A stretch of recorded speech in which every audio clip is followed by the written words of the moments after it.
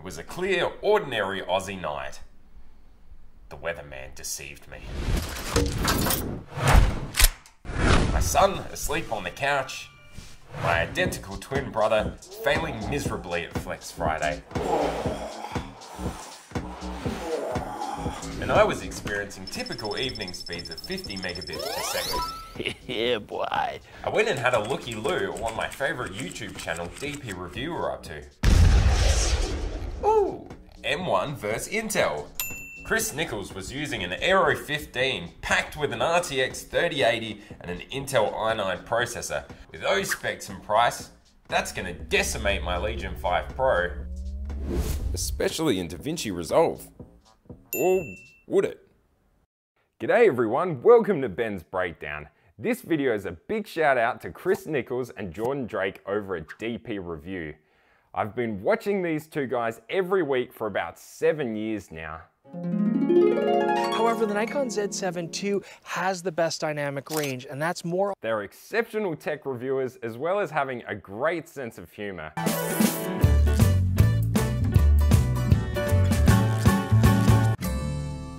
With that being said, Chris dropped a fair chunk of change on the Aero 15, and I think he may have made a mistake. When Chris put his Aero 15 up against an M1 iMac, the 3080 and Intel i9 barely scraped ahead in video editing. Now, neither of these computers are slouches. They both handled one stream of 5.9K 10-bit footage without lag. But once they had two stack layers of 5.9K 10-bit footage, then both of them dropped enormously, and we're looking at like 1-2 frames per second while you're working with those. Now, when I first heard that, it was a bit of a shock.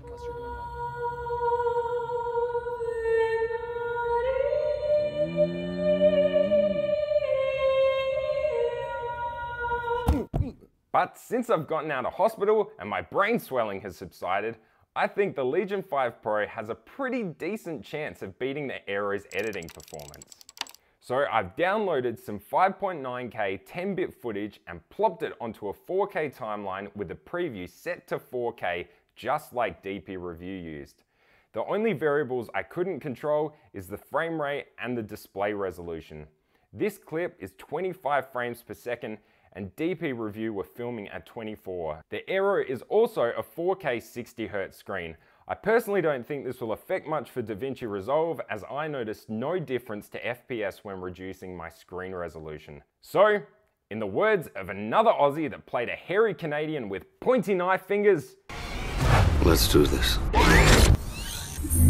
So I have 5 streams of 5.9K 10-bit footage, and I've got them set up to come on every 15 seconds. So let's start with the first one.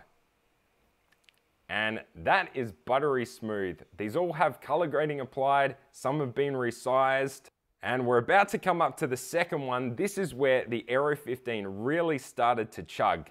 And there we have it, full quality playback on a 4K timeline with 2 streams of 5.9K 10-bit footage. So we're already doing better than the Aero. 3, and it is still playing back smoothly. This is better than I thought I was gonna get. I thought I was gonna get 2, not 3. All right, let's go for broke. I highly doubt we're gonna get 4.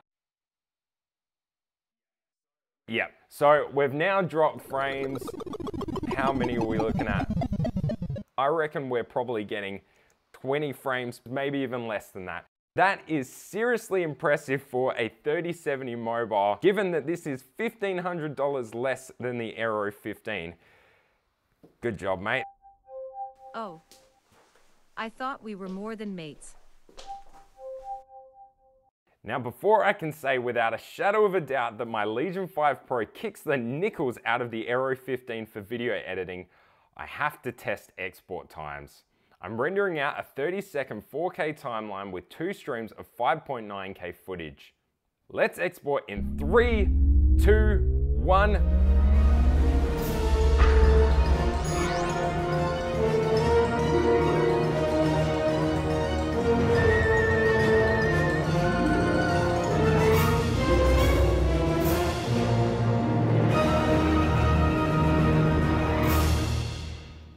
So Jordan's M1 finished in 1 minute and 6 seconds. Chris's Aero finished in 54, and the Legion 5 Pro finished in 31 seconds. So I think I can finally say, Chris Nichols, you bought the wrong laptop. Oh, what? Jokes aside, there are loads of factors when choosing a laptop, and for Chris, the Aero might have had everything he needs.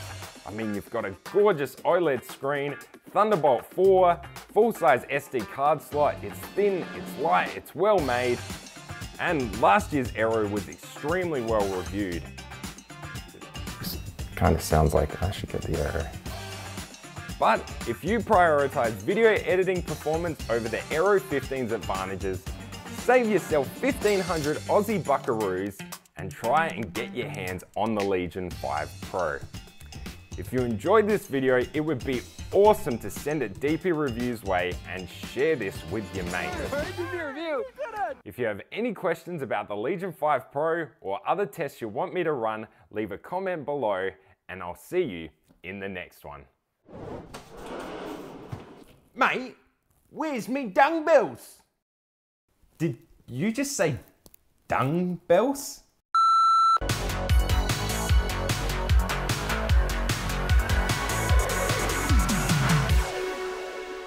I didn't get this body doing nothing. I have to work hard for it. Lost you.